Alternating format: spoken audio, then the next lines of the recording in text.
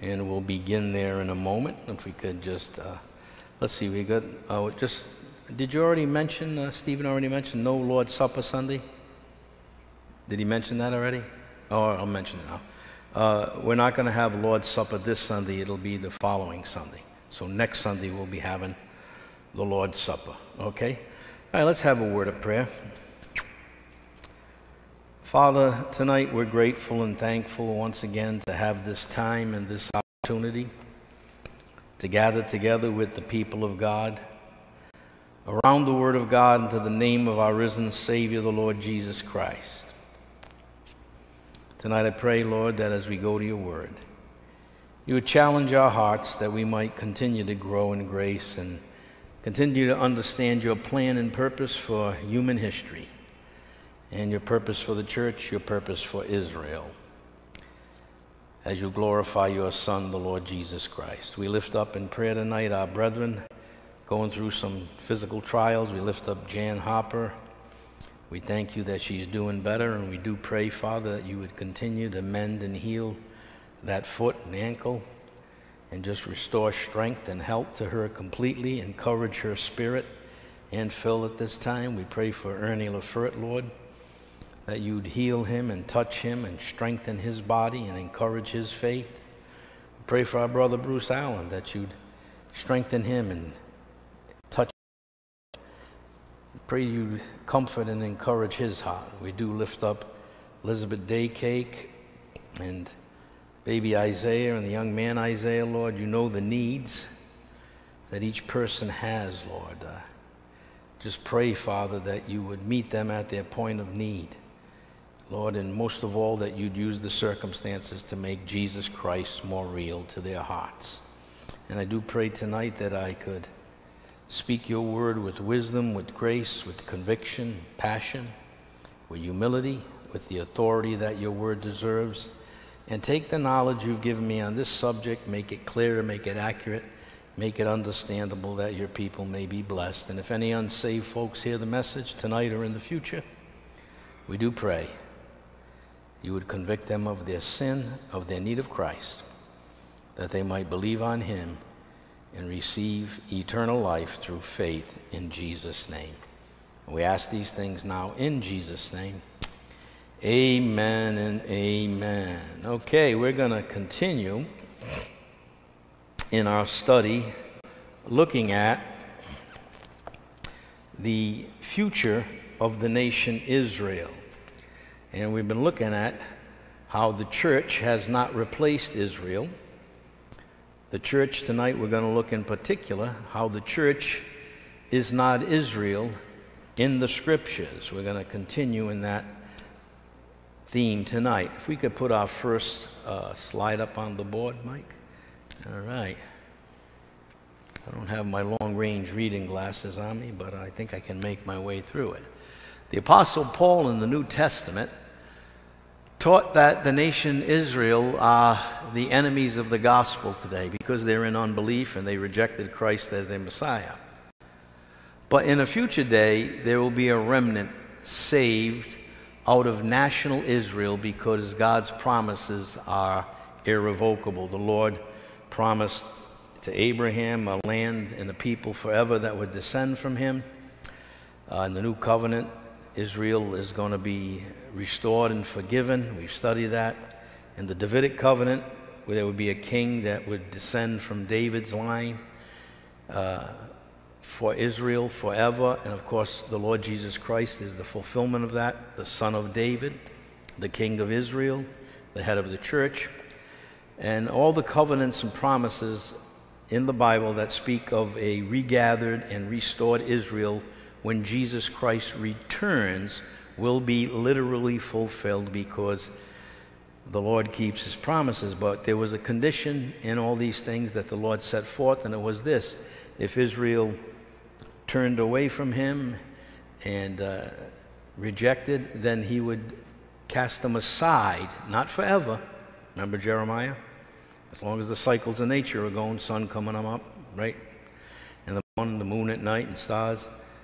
That's when they stop. When the sun stops getting up in the morning, the moon and stars at night, then that's when he'll cast away Israel forever, and that's not going to happen. But there would be a period of time where Israel would be set apart, and that's the age we're living in today. And he's calling out the church from Jew and Gentile alike who believe in Jesus Christ, and they now become not a part of Israel, but something new, the one new man called the church, which is his body, the body of Christ, which was the mystery that was hidden in the Old Testament, but now has been revealed to us through the writings of the Apostle Paul. Okay? So because of their unbelief today, they're under God's judgment, but there is a future generation that will receive Christ when they look upon him whom they have pierced, and they will be restored. Our next slide. God's covenants with Israel illustrate that God has a plan for the nation Israel in the future. God keeps his promises. God is all veracity. He cannot lie. He will fulfill all his promises. And the promises were made specifically to Israel, the descendants of Abraham, not to the church. The next slide. The Bible considers anyone who possesses the genes of Abraham, Isaac, and Jacob to be racially an Israelite. One does not have to be a full-blooded Israelite to be racially part of Israel. It is a myth that an Israelite is someone with absolute racial purity. And we noted this, how Joseph's sons, Manasseh and Ephraim, were part of the 12 tribes of Israel. They each were half a tribe, making up the 12th. And they were given full privilege as Jews, and yet they were half Jew and half Gentile. They had a Gentile mother, an Egyptian mother. Moses' sons were required to be circumcised, and Moses married a Midianite woman who was not a Jew. Okay? As his sons were half Jew and half Gentile, yet they were considered part of Israel.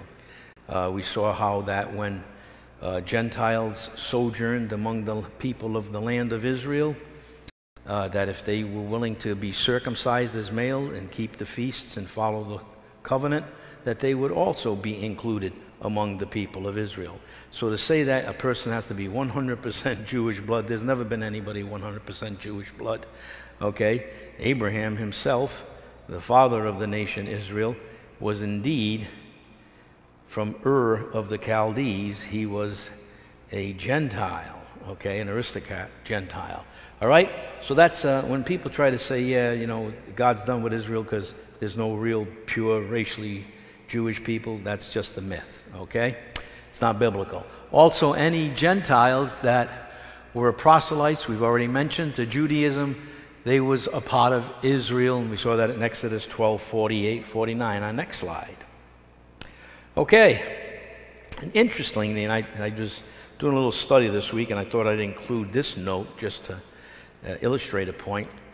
The Bible teaches that there is a future day where the nation Israel will be regathered from around the nations, brought back to the land of Israel, and restored with Jesus Christ as king, David as the vice regent, or like the right-hand man of the Lord during the kingdom, the 12 apostles ruling each one over one of the 12 tribes, Matthew 19:28, that Jesus Christ will rule over the earth for 1,000 years and then on into eternity, his kingdom. And it teaches that Israel will be restored when Christ returns and regathered, and they'll be exalted as the lead nation with Christ ruling from Jerusalem with a rebuilt third temple at that time. Okay, well actually it'll be a fourth temple. Okay, third one's coming up soon in that land. Okay, but now the point being is this is all taught in Scripture. Israel today that is in the land, that's not God's doing. Okay? They're still there in unbelief. That's not restored Israel. And those that teach it or believe it, they're just not understanding the covenants and the plan of God. Israel will not be restored and truly regathered until Christ returns and they actually believe in him, okay, and see him face to face. 1/3 of the survivors in that time, which is yet future, okay, after the Battle of Armageddon. to note this, and this is an interesting point.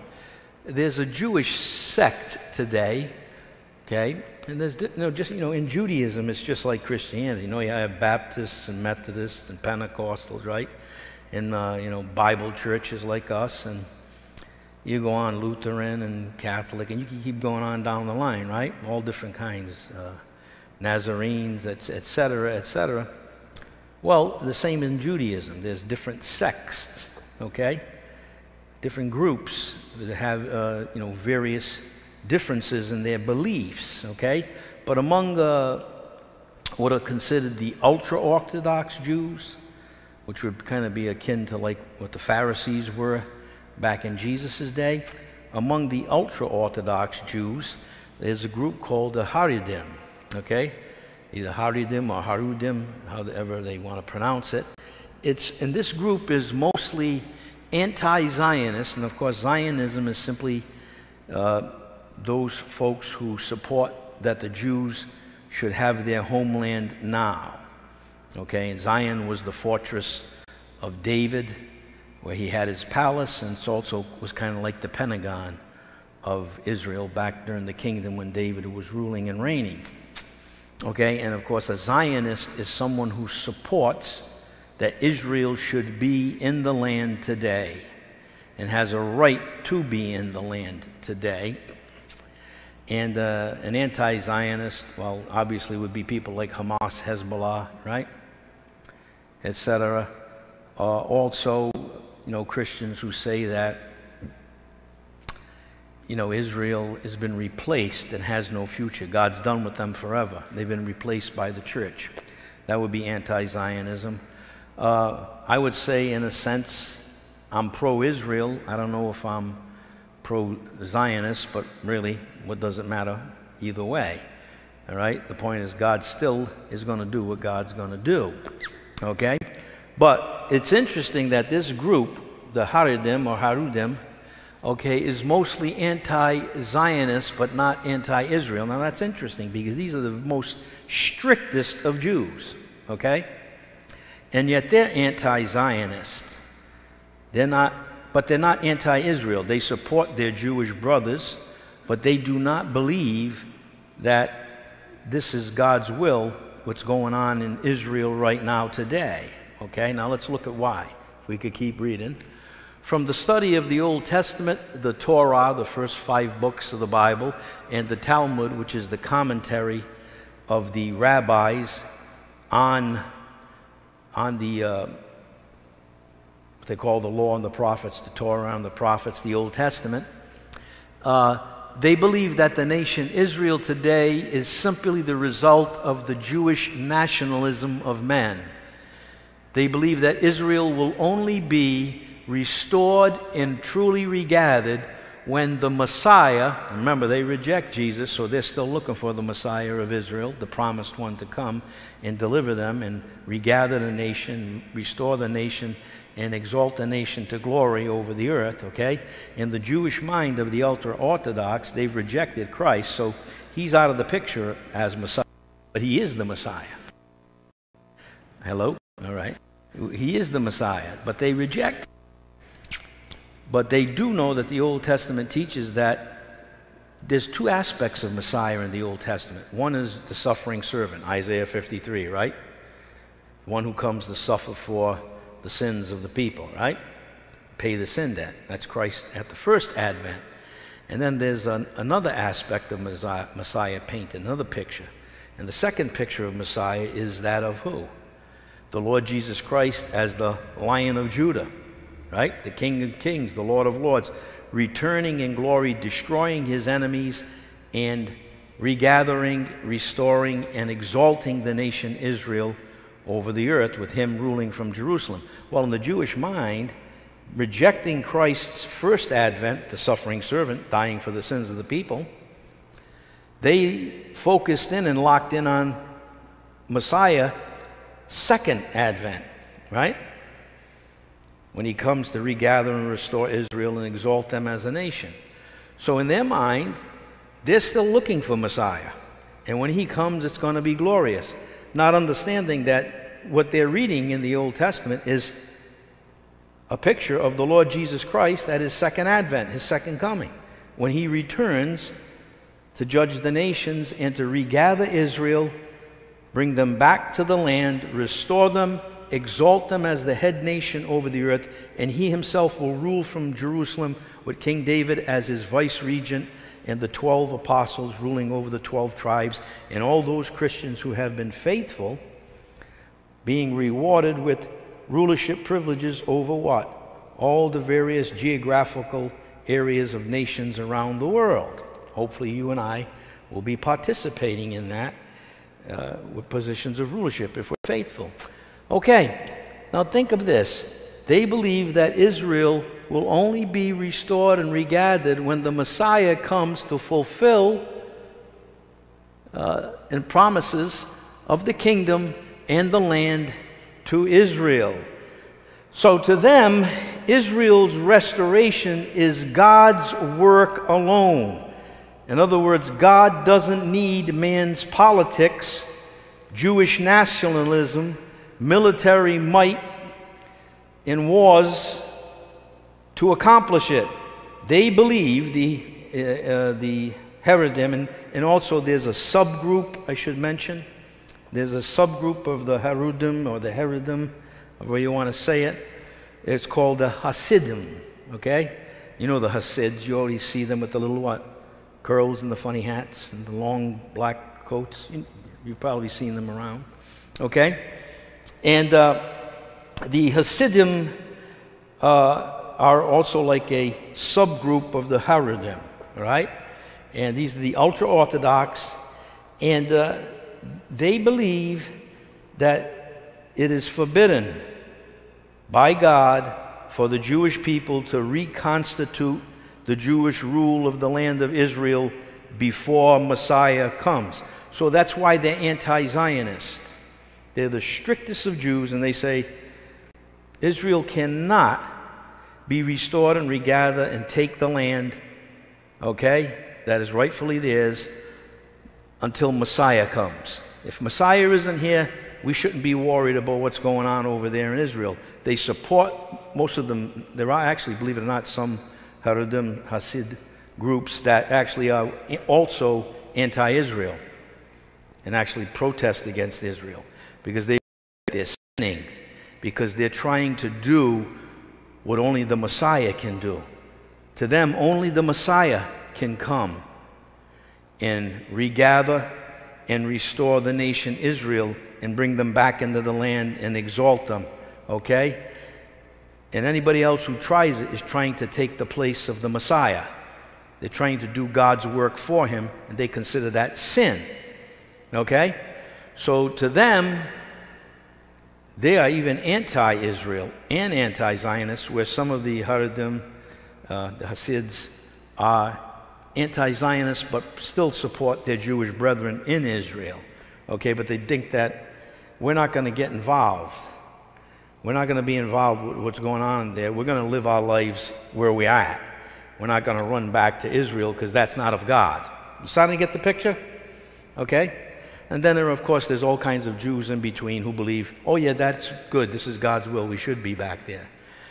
But to the strict Orthodox Jew that studies the Old Testament, the Talmud, the Torah, they believe that Israel should not be back in the land until Messiah comes, okay, who they're expecting. All right?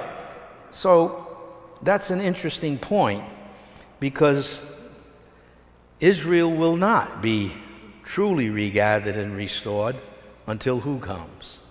Their Messiah. His name is the Lord Jesus Christ. Okay? And he will fulfill all these covenants and all these promises made through the prophets in the Old Testament. But only he can do it. So what's going on there today is basically Jewish nationalism and the work of men. It's really not the work of God. Okay? So that's important to grasp and to understand. So I just thought I'd mention that because I think that's very interesting, that the strictest of Jews, when they read the Old Testament, they understand clearly that Israel will be regathered and restored but only when Messiah comes. That's what we're teaching here, right? That the church has not replaced Israel. God's still got a plan for Israel. Today they're in unbelief, okay? And they're set apart. God's using the church, calling out the church, but because of his promises made to the fathers, which are irrevocable, the gifts and calling of God are without repentance. Doesn't change his mind. That there is a future generation that will be regathered and restored. Okay, so let's move on over, if you will.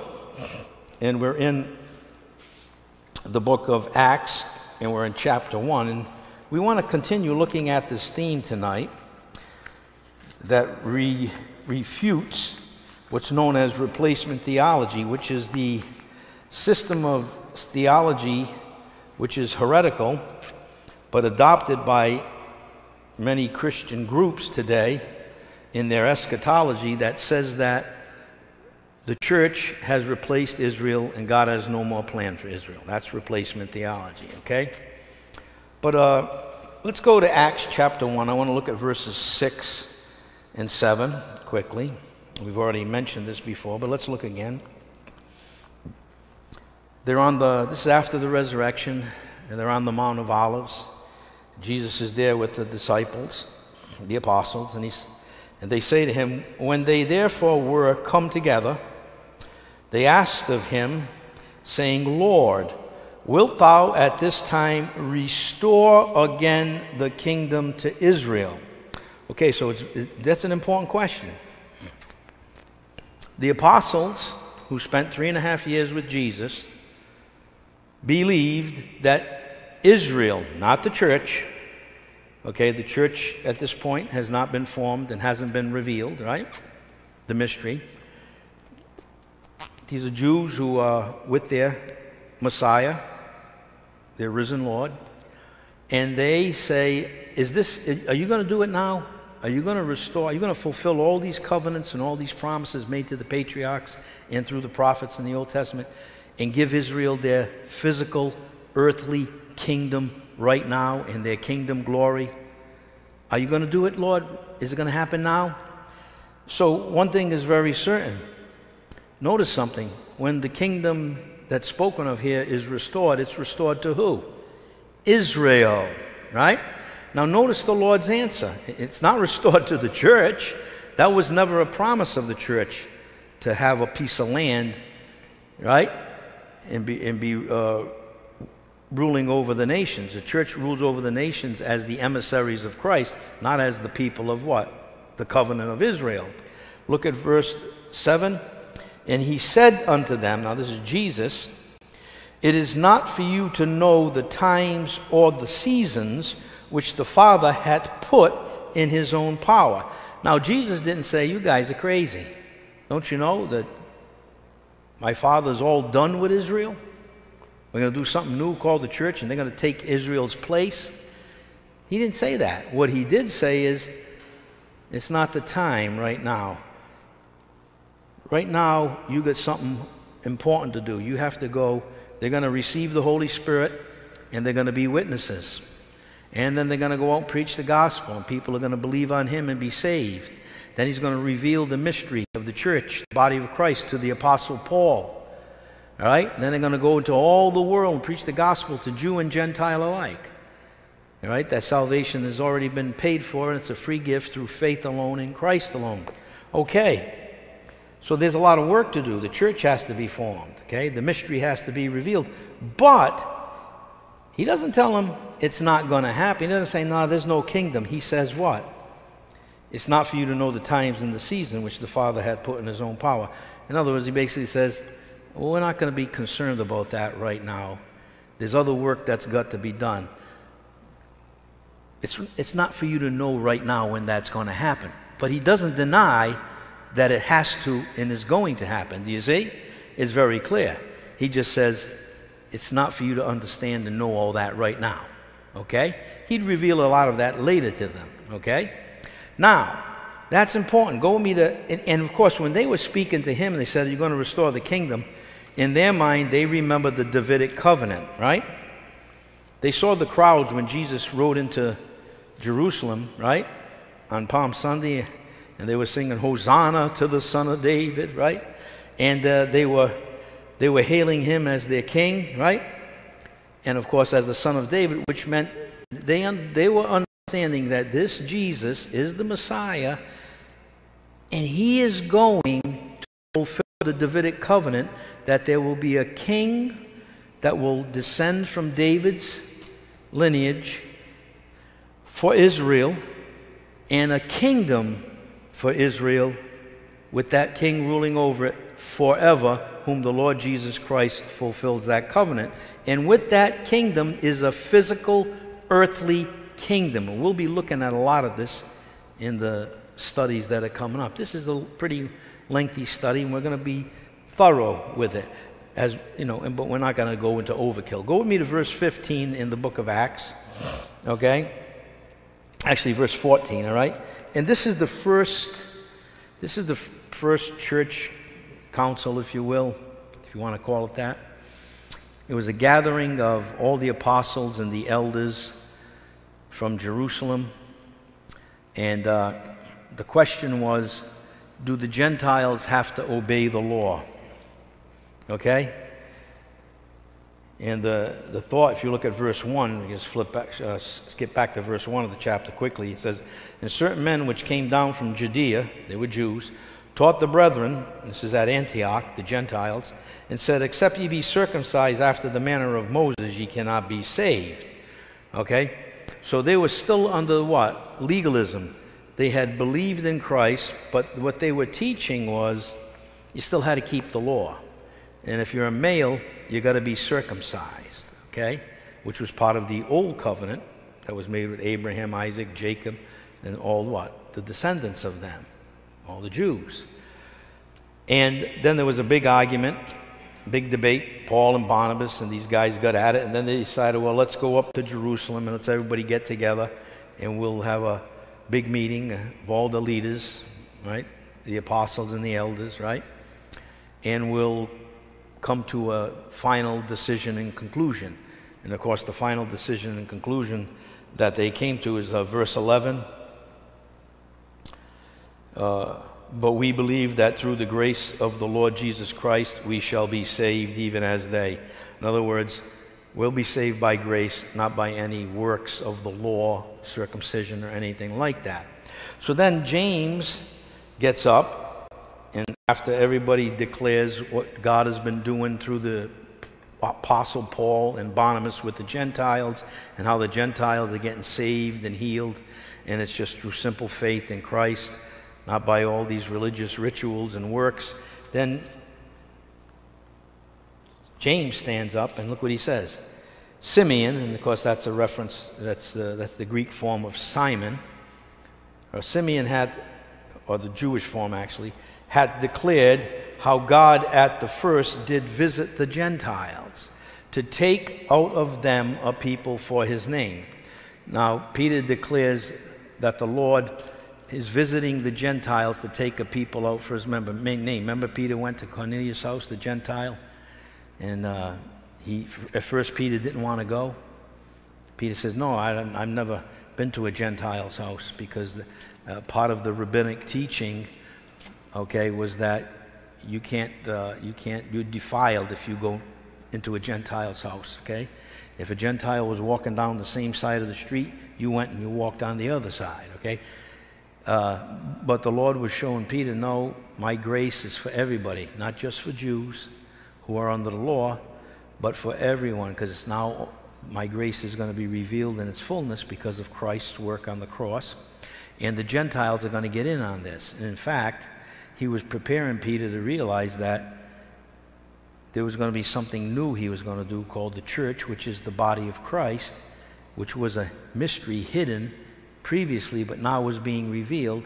And then Paul would get saved, and of course through Paul he would send this gospel of grace to the Gentiles, and Paul would reveal the mystery about the body of Christ and the church, made of believing Jew and believing Gentile, and that Israel was set aside until what? A future day.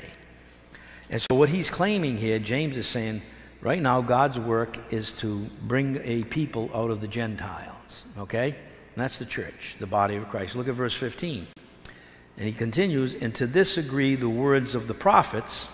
So now James goes back to the prophets. Now the prophets didn't know about the church. Okay, we'll look at this further down the road in the study. But the prophets did know, it was revealed to the prophets that the Gentiles would be saved too. Okay?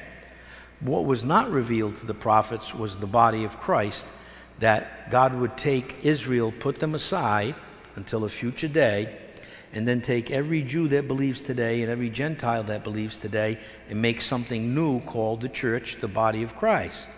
Okay? And that when he was finished with that, then he would return to the nation Israel. Okay? So, but the prophets understood that the Gentiles would be saved, but they didn't understand the mystery of the body of Christ. That came through Paul. Then you look at verse 16. After this I will return, okay, and will build again the tabernacle of David, which is fallen down, and I will build again the ruins thereof, and I will set it up. So it's written in the prophets that, now, building again the tabernacle of David, that's a reference to in 2 Samuel chapter 7, verse 7 to 17, which we'll study in the future. It's called the Davidic covenant, or the Davidic covenant, whatever way you prefer to say it. Some people say potato, some say potato. I say tomato, you say tomato, but it's the Davidic covenant or the Davidic covenant, okay? However you want to say it. And 2 Samuel 7 to 17 teaches that there's a king that will come from David, from his line, and a kingdom for the nation Israel. Well, that's what he's referring to when he says he's going to rebuild the tabernacle of David, meaning that he is going to, the Lord is going to return, and when he returns, he's going to restore what? The tabernacle of David, or in other words, the kingdom to Israel, just like we've been saying, of course, and as the Haredim understand, okay? When Messiah comes, that's when the tabernacle of David, or the kingdom, is restored, the Davidic kingdom, the land, the king, the regathering, the exaltation of Israel, okay, and fulfilling all the Old Testament, right? And so then he will build it again. Then you look at verse 17, that the residue of men might seek after the Lord, and all the Gentiles upon whom my name is called, saith the Lord, who doeth all these things. And of course, verse 18, God has a plan, which we have been privileged that he's revealed it to us in this book, right? Known unto God are all his works from the beginning of the world. How lost we would be in this world with all the chaos that's going around us if God has not revealed his plan to us in this book. He's told us, okay, his plans and purposes. He's revealed them to us if we care enough to actually seek him and study them and learn them, you see, and be humble and teachable and objective. We know that we're in the age of the church now. God's calling a people out of the Gentiles. The church today is predominantly Gentile. There are some Jews, small percentage, that actually believe and become part of the church, the body of Christ. Unfortunately, there's a lot of people who were Jewish and they become Christian and they want to call themselves Messianic Jews, and rather than participating in their full privileges as Christians, they still want to identify with their Judaism, and they put themselves back under the law, like the guys that were mentioned here in Acts 15, who got saved. They were for the Jews from Judea, and they were trying to tell everybody else, it's not enough just to believe in Jesus. You gotta get what? Circumcised if you're a man, and follow what? The law of Moses, okay? And they were under legalism. And there's unfortunately these Messianic Jews today who they believe in Christ as the Savior, but then they go put themselves back under what? The law. And the whole book of Galatians tells them, stand fast in the liberty wherewith Christ has set you free, and be not again entangled with the yoke of bondage, which is the law, because nobody can keep it. Okay. So now, important, we see that God has a future plan for the nation Israel. And the apostles understood it very clearly. Lord, you're going to restore the kingdom now, the Davidic kingdom. Not now. It's not for you to know right now. It's not for you to know the exact schedule of these things chronologically, the times and seasons.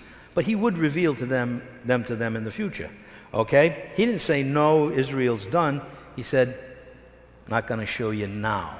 It's going to happen, but not what? Now. All right? Let's go, if you will, with me. I want you to go to the book of Acts chapter 2. Go to Acts chapter 2, look at verse number 22. Okay?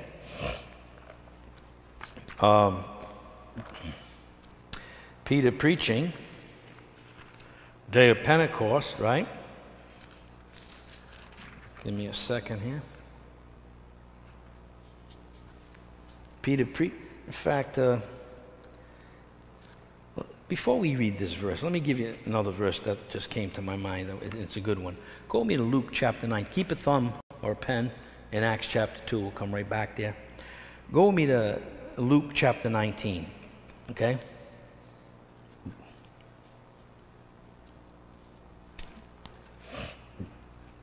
And this is an important passage.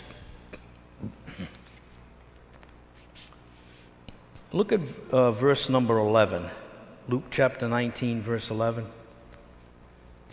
And as they heard these things, he added, this is Jesus, and spake a parable, because he was nigh or near to Jerusalem, and because they thought that the kingdom of God should immediately appear.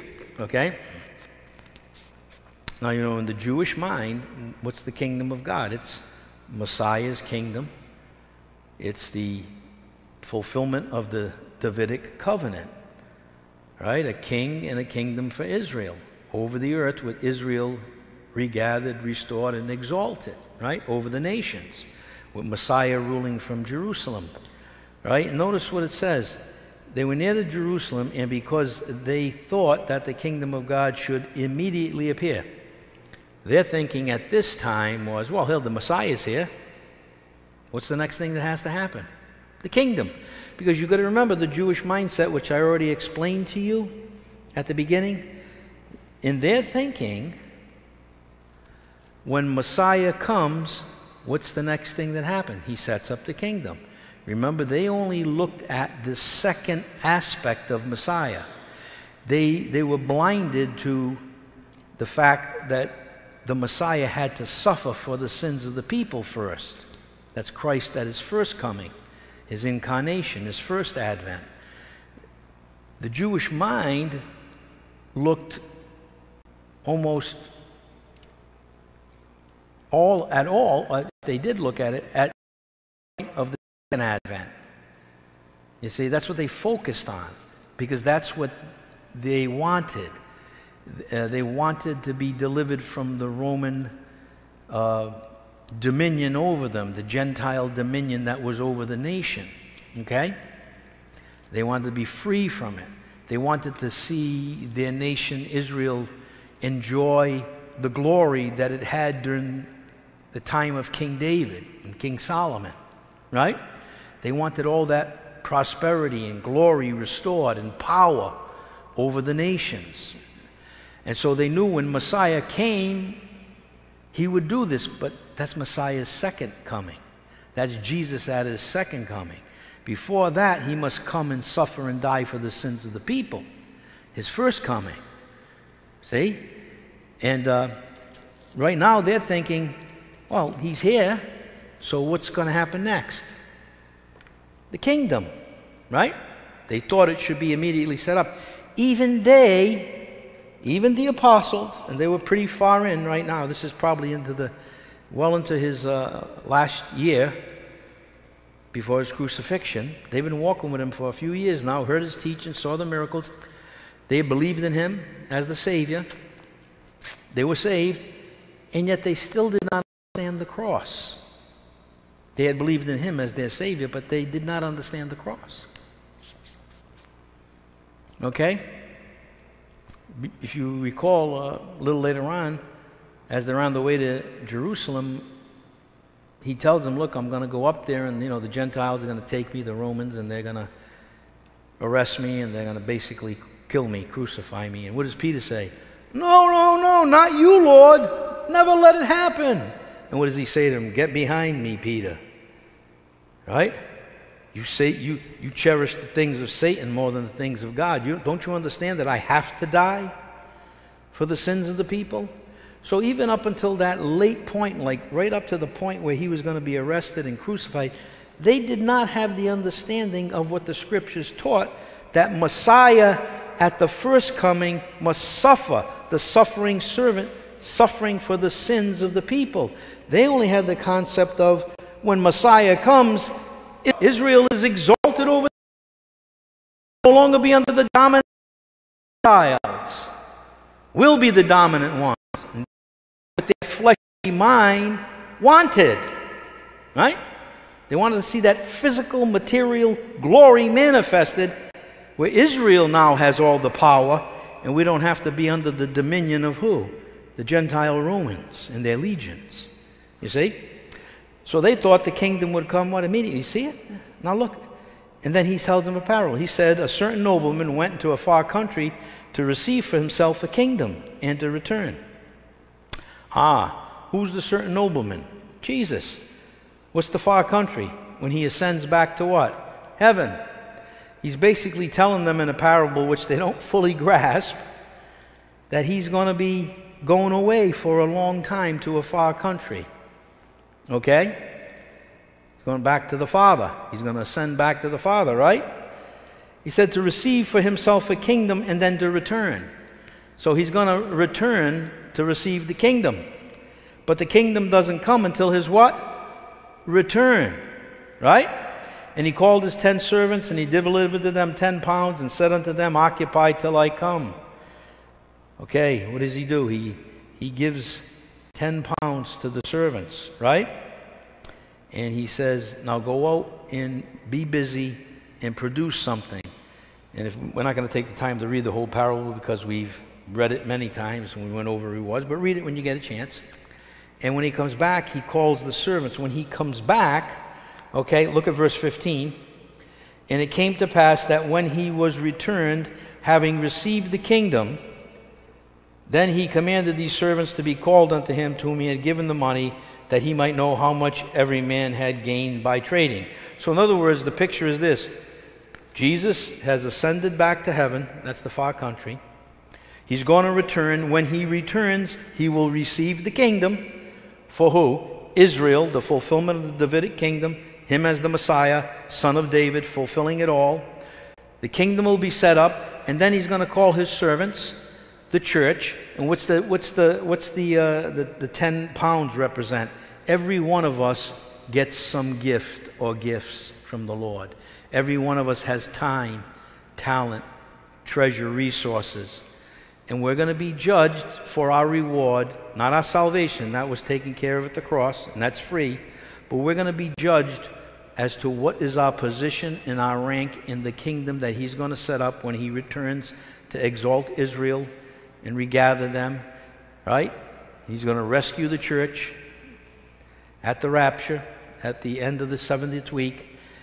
And then he's going to call his servants in, you and I, and all believers down through the ages.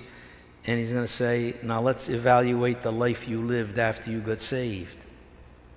And the only way that life in that day is going to be rewarded and have any value is if you're living for him today. And if you're faithful to live for him the best you can till the end. And we've studied this in great detail. But what's the point we want to take out of this?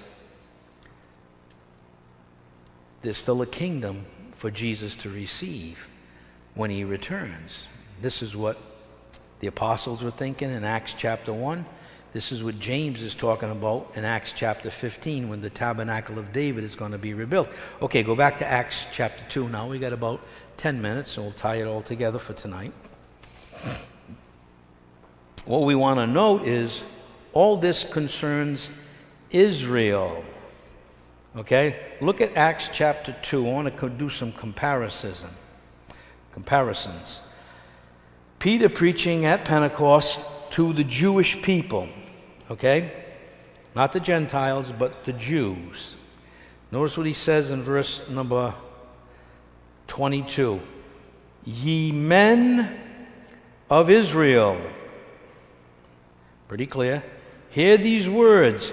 Jesus of Nazareth, a man approved of God among you by miracles and wonders and signs, which God did by him in the midst of you, as ye yourselves also know. And then he goes on to preach how Christ was crucified by them. But notice what he says. Whom's he addressing? He's addressing the men of Israel, okay? The unbelieving Jews, ye men of Israel. Look at verse number 36 of the same chapter.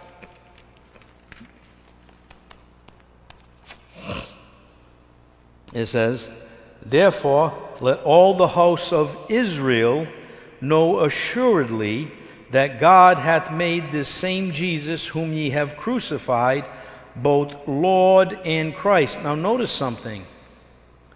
Unbelieving Israel that rejected Christ as their Messiah is still called what? Israel. The church is never, the thing we want to realize is the church is the church, Israel is Israel. They're two distinct groups in God's plan. The church is never called Israel, never. The church does not replace Israel. Notice what he says to the unbelieving Jews of the nation Israel. He says, let all the house of Israel know assuredly. He calls the unbelieving Jews of Israel, Israel. The church is not Israel. They're two different groups. Go down to verse 47. But notice this. Now, people believed on the Lord Jesus. They believed the gospel message that Peter and the apostles preached. And then it says, let's read verse 46 and verse 47. And these people who had believed, they became Christians.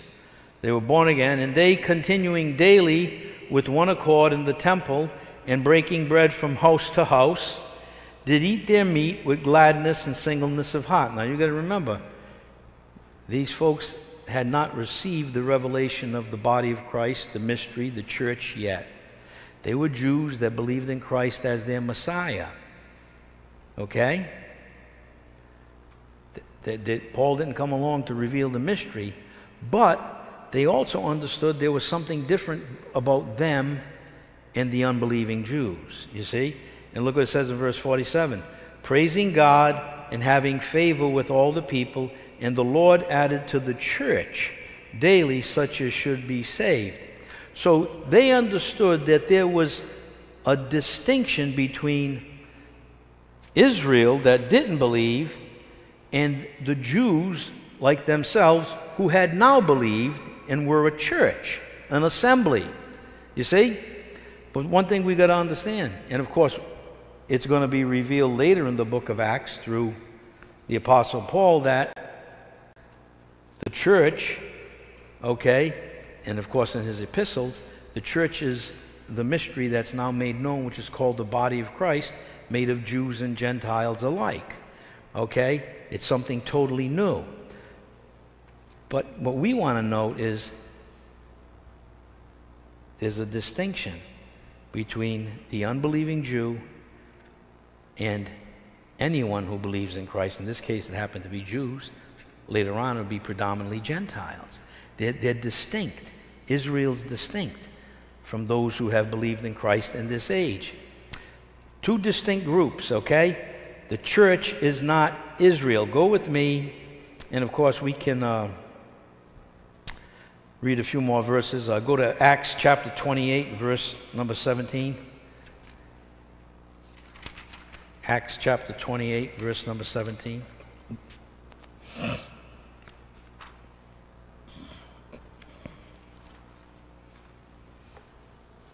Just give me a second, we'll tie this together.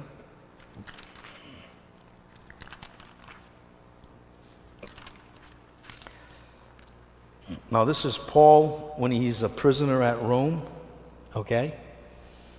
And it says in verse number 17, and it came to pass that after 3 days Paul called the chief of the Jews together. He called all the leadership of the Jews that were living in Rome together. And when they were come together, he said unto them, Men and brethren, though I have committed nothing against the people or the customs of our fathers, yet was I delivered prisoner from Jerusalem into the hands of the Romans. Okay? He explains to them why he's in prison. Because he's there because the Jews got angry at him and had him arrested because he was preaching Christ. And they were under conviction. Who, when they had examined me, would have let me go because there was no cause of death in me. But when the Jews spake against it, I was constrained to appeal unto Caesar, not that I had ought to accuse my nation. Now notice something. Paul is distinguishing himself from the Jews, from Israel. Because even though he is a Jew and a former Pharisee, he's now part of what? The church, the body of Christ. We'll see that in a minute. Keep going, if you will, to verse 20. For this cause, therefore, have I called for you, to see you and to speak with you, because that for the hope of Israel I am bound by this chain. And of course, the hope of Israel, he's referring to the resurrection, okay, of the Messiah that was predicted in the prophets. Now look at Acts chapter 28, verse 23. Just move ahead. And when they had appointed him a day, so they decided, okay, you're trying to talk to us about the Messiah, the hope of Israel, the resurrection. All right, we'll pick a day and we'll come and visit you and we'll discuss these things and you can preach to us and give us your take on it all. In verse 23, and when they had appointed him a day, there came many to him into his lodging, okay, to whom he expounded and testified the kingdom of God, persuading them concerning Jesus, both out of the law of Moses and out of the prophets, from morning until evening. So now, notice something. He's speaking to who? The Jews, about the hope of what? Israel. But notice, he doesn't include himself among the Jews, because he's a believer in Christ, and he's now part of what? The church. Let's finish in Ephesians chapter 1, verse 22, and this will all become clear. Ephesians chapter 1, verse 22. Let me get there, and we'll close right here.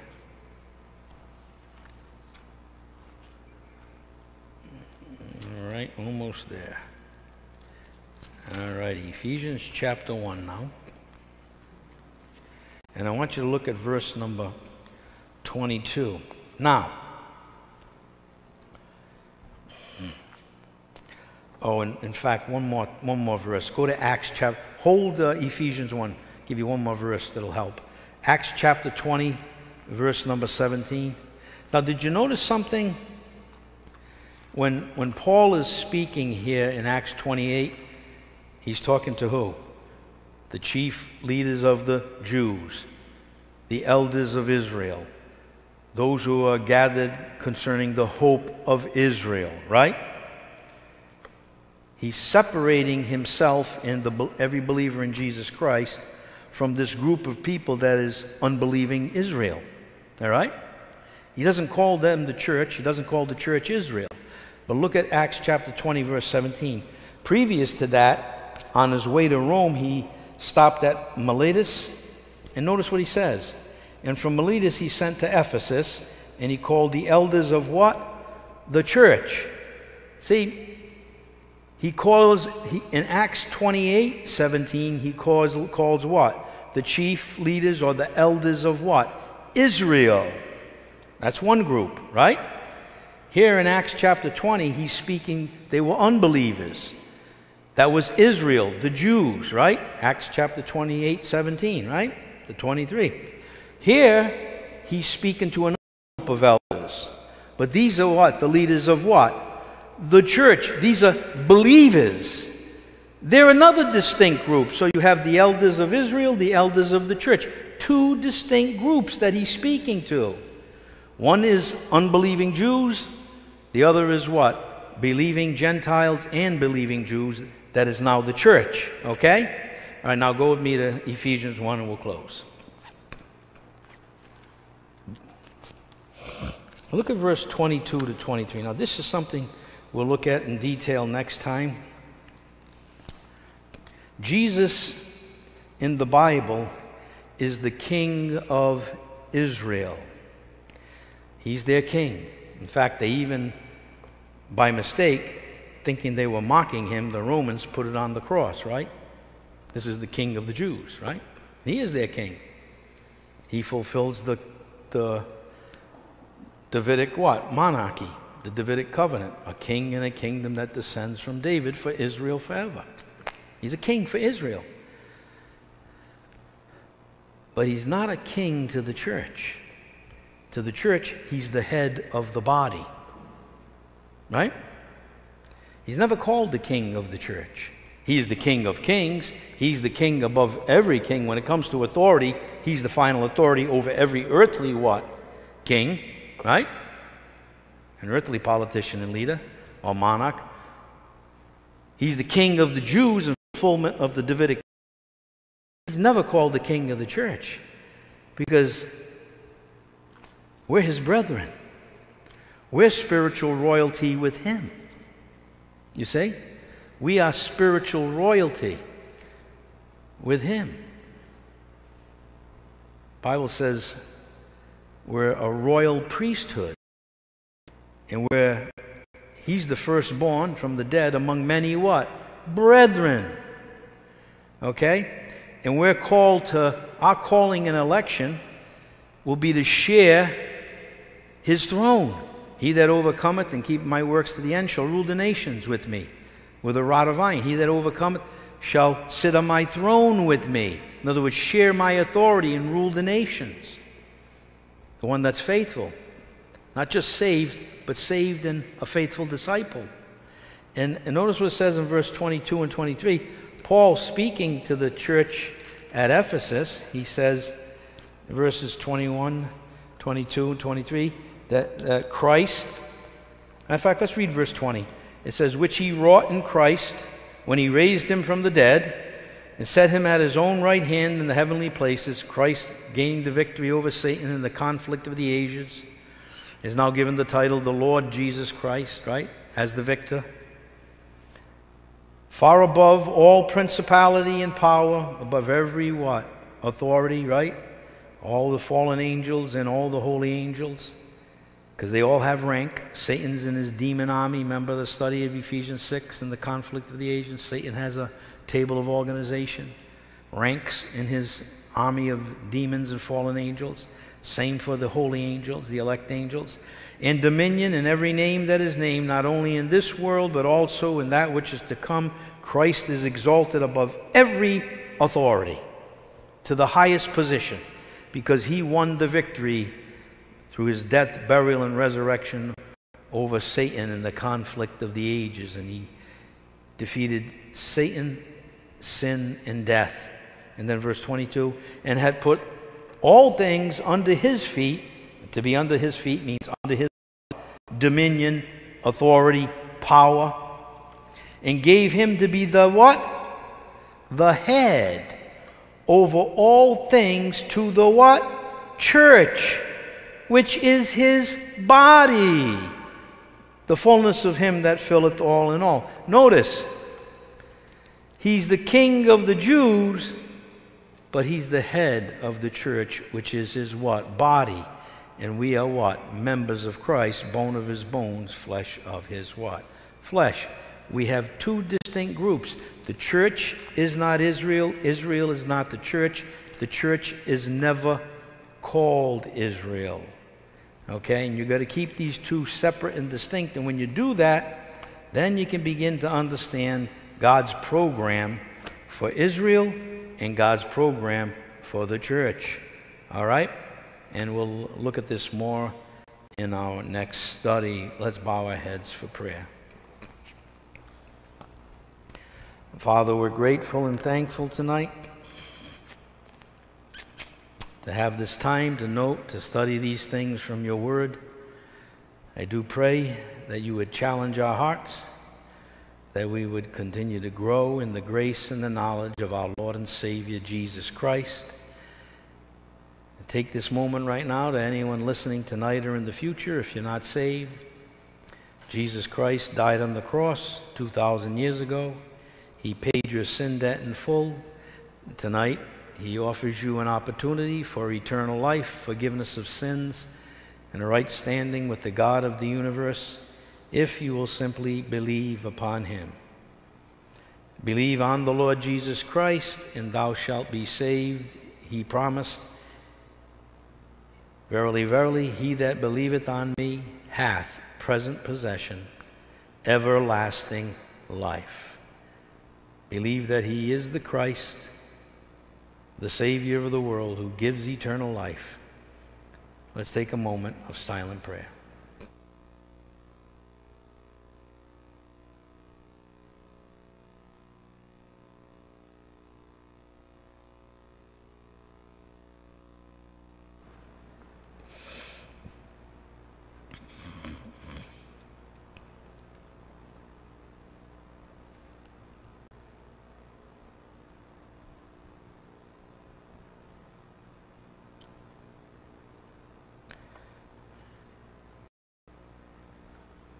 Now, Father, tonight, if your Holy Spirit has spoken to anyone's heart tonight or in the future, they have believed upon the Lord Jesus Christ, my prayer is that you would give them assurance that you have forgiven them, saved them.